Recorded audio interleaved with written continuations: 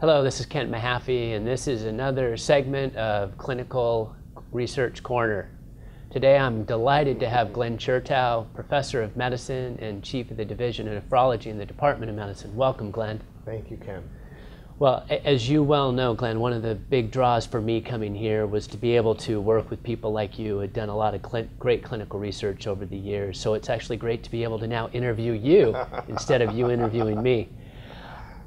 A lot of great things happening in the department and in nephrology. Can you give our audience a sense of what are some of the key projects you see yourself doing or your faculty? Sure. Well, I think for a relatively small division, we have a very broad base of clinical research.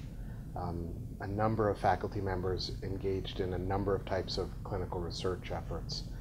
I would say that they range in terms of theme, and they also range in terms of types of research. So we have quite a bit of research ongoing in chronic kidney disease, quite a bit of research going on in kidney transplantation, and quite a bit related to the care and management of patients on dialysis. And we're soon venturing into additional research in hospitalized patients with acute kidney disease. By way of example, we have some fantastic established and young faculty doing really terrific work. For example, Manjula Kurela-Tamura is a co-PI of one of the United States Renal Data Systems Special Studies Centers focusing on end-of-life care and palliative medicine in kidney disease. Mm-hmm. And she is also working with me on a clinical trial known as SPRINT, or the Systolic Blood Pressure Intervention Trial, which is a 7-year-long clinical trial testing the safety and efficacy of different blood pressure targets. Okay.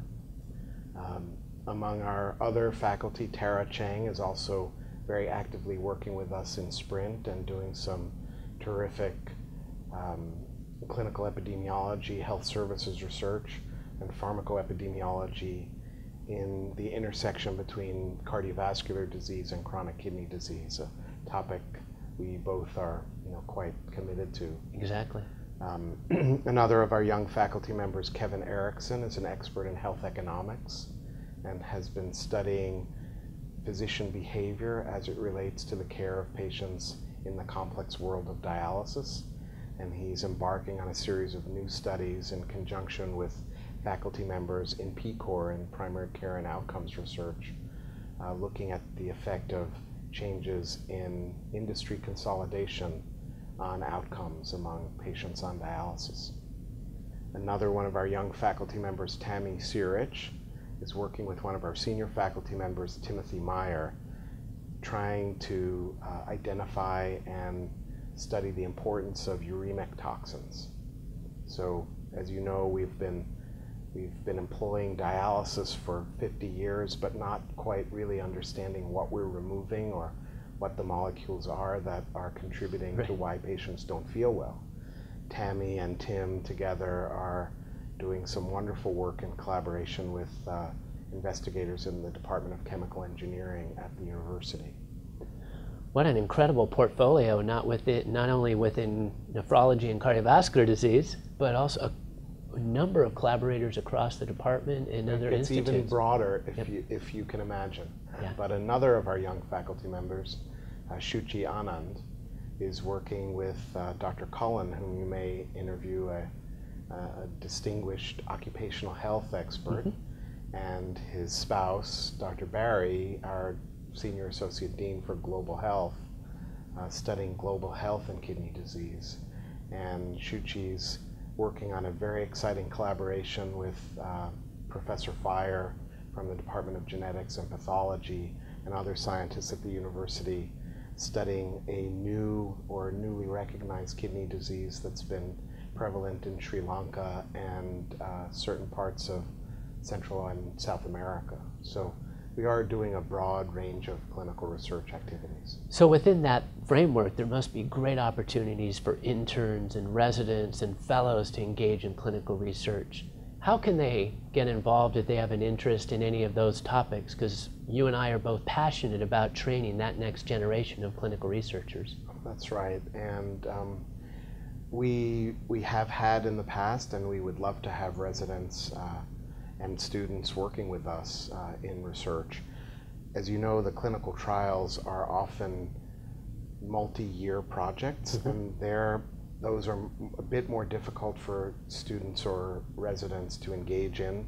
But even then, participating in study design discussions, in recruitment efforts, in evaluation of patients on clinical trials can be a terrific educational experience. And we have a tremendous wealth of data to work with. Right. Particularly the United States Renal Data System, which we have on site, and we have several very skilled PhD and master's level biostatisticians with whom we work, asking and answering questions about health conditions and health systems, as well as different treatment patterns and outcomes among patients on dialysis and following kidney transplantation. So those are the types of projects which a resident, after discussing with one of our faculty, might be intrigued by an idea, and we actually do have the capacity to answer those questions, identify the right data source, and find a circumscribed project that could be completed in a couple of months. Well, that's terrific, because so many interns and residents who want to go into an academic career need that kind of access to data, and it doesn't necessarily need to be interns or residents who want to go into nephrology. It could be in other disease states, but they're learning the research process. Would you agree? I would agree, but they should go into nephrology. Or cardiology. One of the two. No, exactly right. Glenn, thanks so much for coming and sharing what's going on in the Division of Nephrology. It's been terrific having you. Thanks. Well, we're lucky to have you, and consider yourself part of our division. Oh, thank you so much. And thanks to you for listening and watching another segment of Clinical Research Corner. Thanks. The preceding program is copyrighted by the Board of Trustees of the Leland Stanford Junior University. Please visit us at med.stanford.edu.